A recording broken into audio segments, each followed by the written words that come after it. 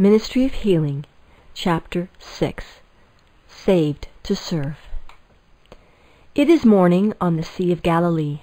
Jesus and his disciples have come to shore after a tempestuous night on the water, and the light of the rising sun touches sea and land as with the benediction of peace. But as they step upon the beach, they are greeted with a sight more terrible than the storm-tossed sea. From some hiding place among the tombs, two madmen rush upon them as if to tear them in pieces. Hanging about these men are parts of chains which they have broken in escaping from confinement. Their flesh is torn and bleeding, their eyes glared out from their long and matted hair, the very likeness of humanity seems to have been blotted out. They look more like wild beasts than like men. The disciples and their companions flee in terror, but presently they notice that Jesus is not with them, and they turn to look for him. He is standing where they left him, he who stilled the tempest, who has before met Satan and conquered him, does not flee before these demons. When the men, gnashing their teeth and foaming at the mouth, approach him, Jesus raises the hand that has beckoned the waves to rest, and the men can come no nearer. They stand before him raging but helpless. With authority he bids the unclean spirits come out of them. The unfortunate men realize that one is near who can save them from the tormenting demons. They fall at the Savior's feet to entreat his mercy, but when their lips open, the demons speak through them, crying, "What have we to do with thee, Jesus, thou Son of God? Art thou come hither to torment us?" Matthew 8, verse 29. The evil spirits are forced to release their victims, and a wonderful change comes over the demoniacs. Light shines into their minds. Their eyes beam with intelligence. The countenances, so long deformed into the image of Satan, become suddenly mild. The blood-stained hands are quiet. The men lift their voices in praise to God. Meanwhile, the demons cast out from their human habitation have entered into the swine and driven them to destruction. The keepers of the swine hurry away to publish the news, and the whole population flock to meet Jesus. The two demoniacs have been the terror of the country. Now these men are clothed and in their right mind, sitting at the feet of Jesus, listening to his words and glorifying the name of him who has made them whole. But those who behold this wonderful scene do not rejoice. The loss of the swine seems to them of greater moment than the deliverance of these captives of Satan. In terror they throng about Jesus, beseeching him to depart from them, and he complies, taking ship at once for the opposite shore. In him was life, and the life was the light of men.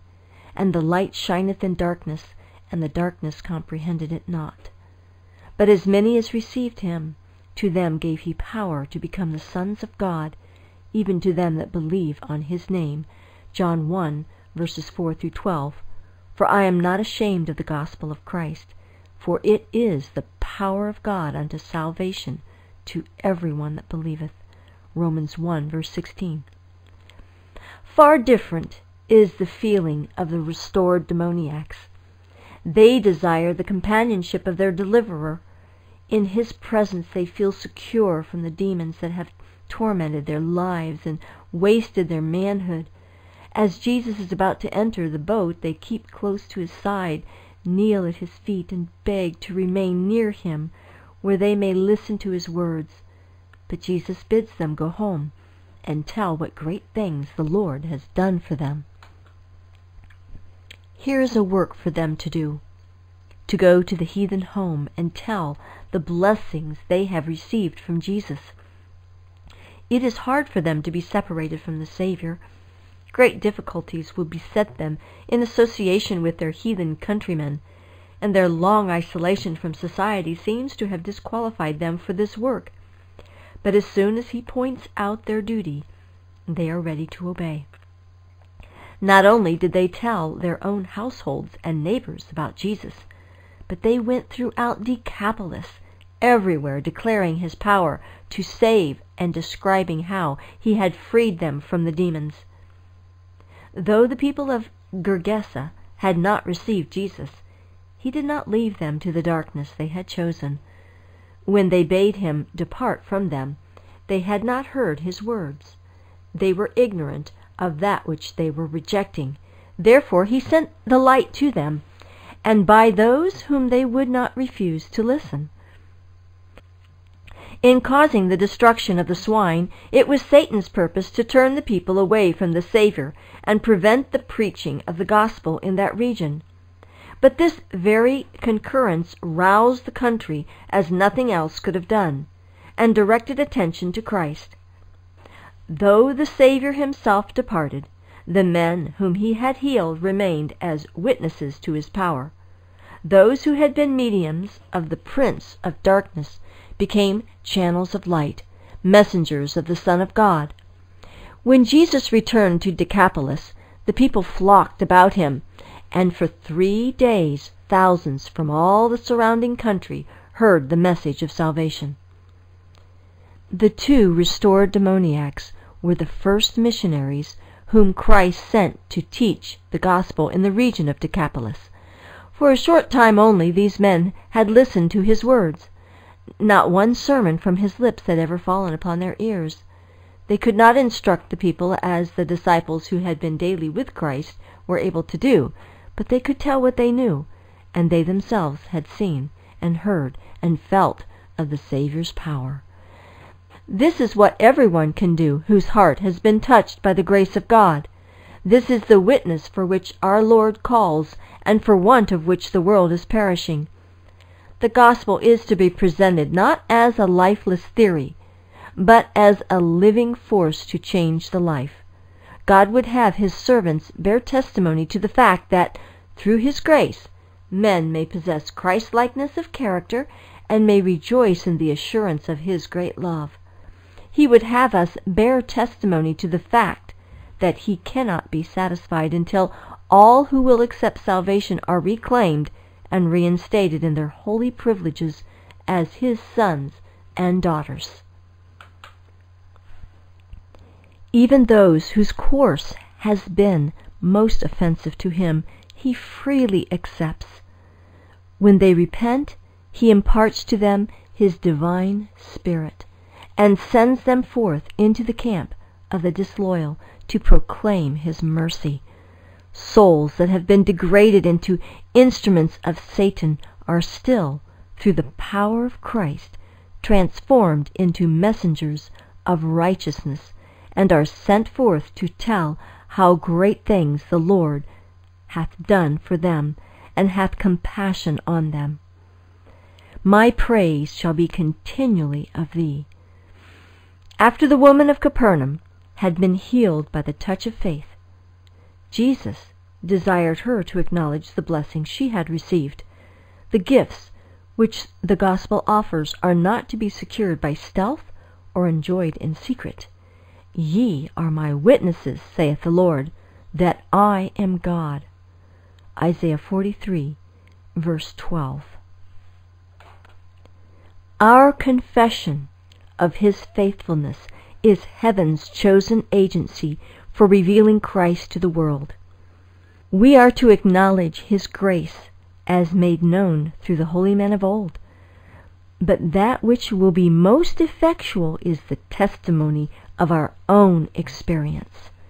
We are witnesses for God as we reveal in ourselves the working of a power that is divine.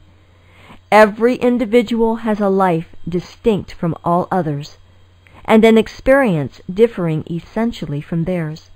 God desires that our praise shall ascend to him, marked with our own individuality. These precious acknowledgments to the praise of the glory of his grace, when supported by a Christ-like life, have an irresistible power that works for the salvation of souls. It is for our own benefit to keep every gift of God fresh in our memory. By this means faith is strengthened to to claim and to receive more and more.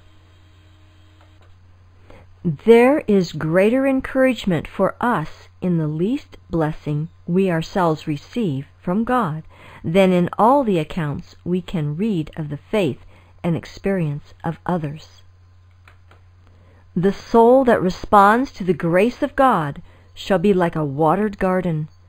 His health shall spring forth speedily, his light shall rise in obscurity, and the glory of the Lord shall be seen upon him.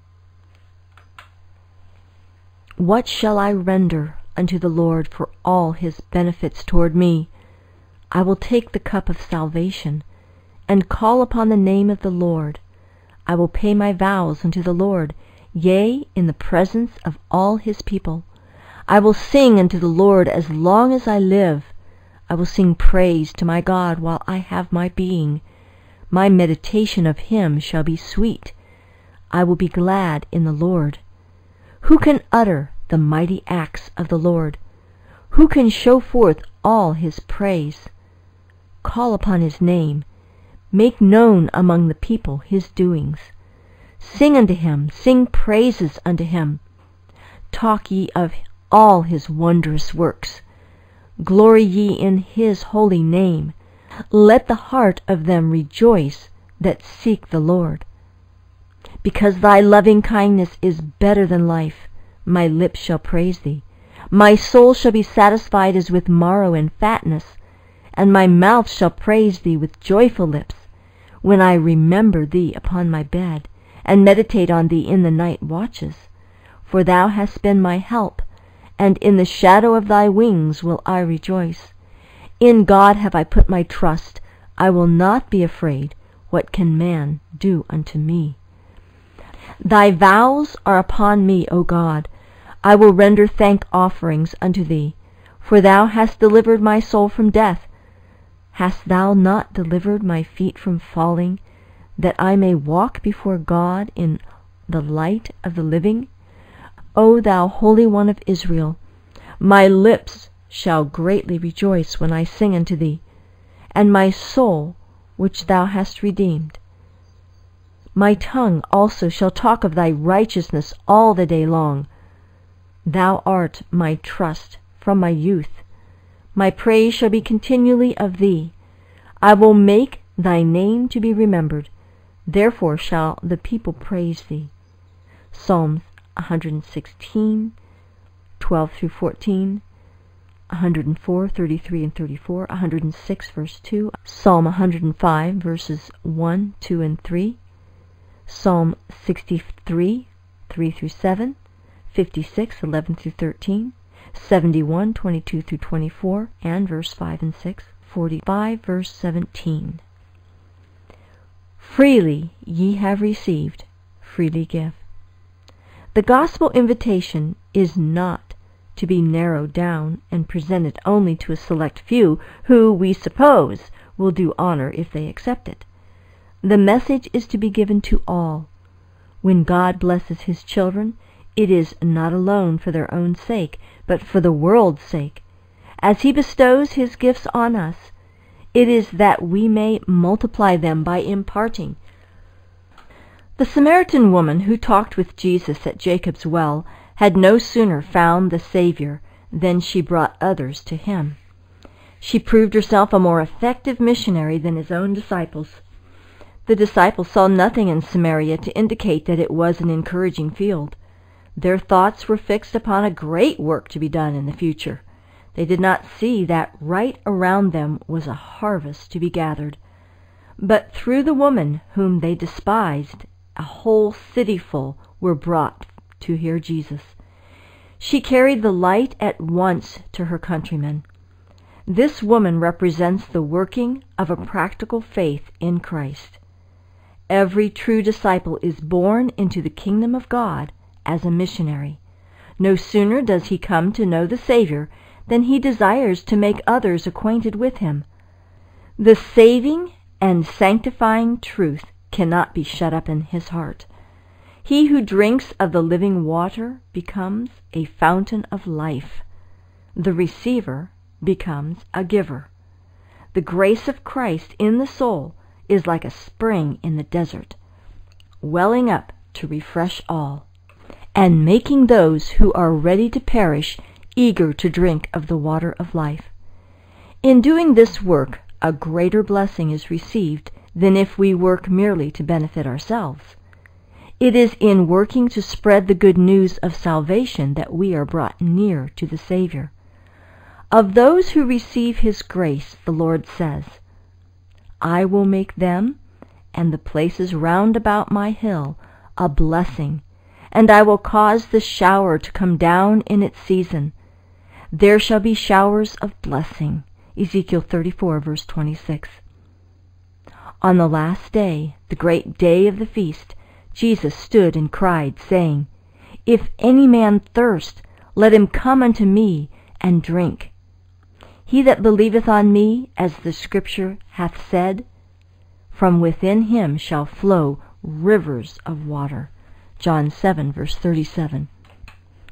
Those who receive are to impart to others. From every direction are coming calls for help. God calls upon men to minister gladly to their fellow men. Immortal crowns are to be won. The kingdom of heaven is to be gained. The world, perishing in ignorance, is to be enlightened. Say not ye, There are yet 4 months, and then cometh harvest. Behold, I say unto you, Lift up your eyes, and look on the fields, for they are white already to harvest. And he that reapeth receiveth wages, and gathereth fruit unto life eternal. John 4, verse 35 and 36. O Zion, that bringest good tidings, get thee up into the high mountain. O Jerusalem, that bringeth good tidings, lift up thy voice with strength. Lift it up, be not afraid. Say unto the cities of Judah, Behold your God. Isaiah 40, verse 9. For 3 years the disciples had been under the wonderful example of Jesus. Day by day they walked and talked with him, hearing his words of cheer to the weary and heavy laden, and seeing the manifestations of his power in behalf of the sick and afflicted. When the time came for him to leave them, he gave them grace and power to carry forward his work in his name. They were to shed abroad the light of his gospel of love and healing, and the Savior promised that his presence would always be with them. Through the Holy Spirit, he would be even nearer to them than when he walked visibly among them. The work which the disciples did, we also are to do. Every Christian is to be a missionary. In sympathy and compassion, we are to minister to those in need of help, seeking with unselfish earnestness to lighten the woes of suffering humanity. All may find something to do. None need feel that there is no place where they can labor for Christ. The Savior identifies himself with every child of humanity. That we might become members of the heavenly family, he became a member of the earthly family. He is the Son of Man, and thus a brother to every son and daughter of Adam. His followers are not to feel themselves detached from the perishing world around them. They are a part of the great web of humanity, and heaven looks upon them as brothers to sinners as well as to saints. Millions upon millions of human beings in sickness and ignorance and sin have never so much as heard of Christ's love for them. Were our condition as theirs to be reversed, what would we desire them to do for us? All this, so far as lies in our power, we are to do for them. Christ's rule of life, by which every one of us must stand or fall in the judgment, is, Whatsoever ye would that men should do to you, do ye even so to them. Matthew 7, verse 12. By all that has given us advantage over another, be it education and refinement, nobility of character, Christian training, religious experience, we are in debt to those less favored. And so far as lies in our power, we are to minister unto them. If we are strong, we are to stay up the hands of the weak, Angels of glory that do always behold the face of the Father in heaven, joy in ministering to his little ones. Angels of glory that do always behold the face of the Father in heaven, joy in ministering to his little ones. Angels are ever present where they are most needed, with those who have the hardest battles with self to fight, and whose surroundings are the most discouraging. Weak and trembling souls who have many objectionable traits of character are their special charge.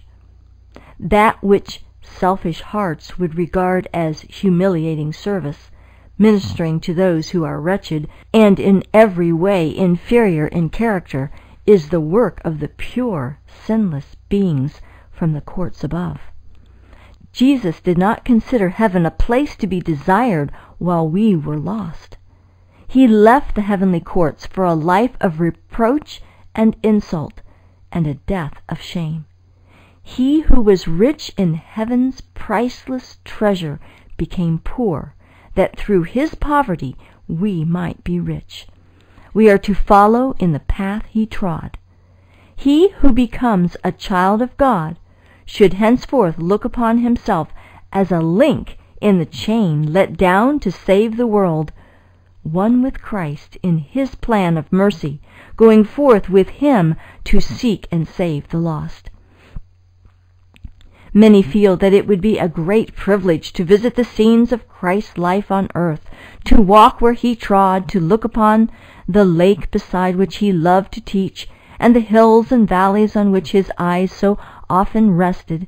But we need not go to Nazareth, to Capernaum, or to Bethany in order to walk in the steps of Jesus. We shall find his footsteps beside the sick bed, in the hovels of poverty, in the crowded alleys of the great cities, and in every place where there are human hearts in need of consolation. We are to feed the hungry, clothe the naked, and comfort the suffering and afflicted. We are to minister to the despairing and to inspire hope in the hopeless. The love of Christ manifested in unselfish ministry will be more effective in reforming the evildoer than will the sword or the court of justice. These are necessary to strike terror to the lawbreaker, but the loving ministry can do more than this. Often the heart that hardens under reproof will melt under the love of Christ. The missionary can not only relieve physical maladies, but can lead the sinner to the great physician, who can cleanse the soul from the leprosy of sin. Through his servants, God designs that the sick, the unfortunate, and those possessed of evil spirits shall hear his voice. Through his human agencies, he desires to be a comforter such as the world knows not. The Savior has given his precious life in order to establish a church capable of ministering to the suffering, the sorrowful, and the tempted. A company of believers may be poor, uneducated, and unknown, yet in Christ they may do a work in the home, in the community, and even in the regions beyond, whose results shall be as far-reaching as eternity. To Christ's followers today, no less than to the first disciples, these words are spoken. All power is given unto me in heaven and in earth. Go ye therefore and teach all nations. Go ye into all the world and preach the gospel to every creature. Matthew 28 verses 18 and 19, Mark 16 verse 15. And for us also is the promise of his presence. Lo, I am with you always, even unto the end of the world. Matthew 28 verse 20. Today, no curious multitudes flock to the desert places to see and hear the Christ. His voice is not heard in the busy streets. No cry sounds from the wayside. Jesus of Nazareth passeth by. Luke 18 verse 37. Yet this word is true today. Christ walks unseen through our streets. With messages of mercy he comes to our homes.